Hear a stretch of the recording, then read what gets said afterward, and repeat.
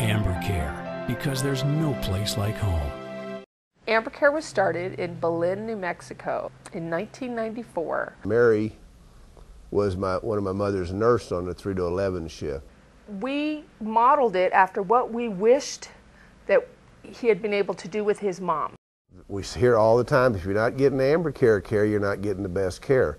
And we do that by hiring the right people. Hire the right employees, take care of them, make them a part ownership in this company, and by taking care of your employees, you automatically have taken care of your patients. Happy employees take care of those patients. And you were chosen because you're good at what you do. And you have some of the wonderful qualities that we look for in an Ambercare family member.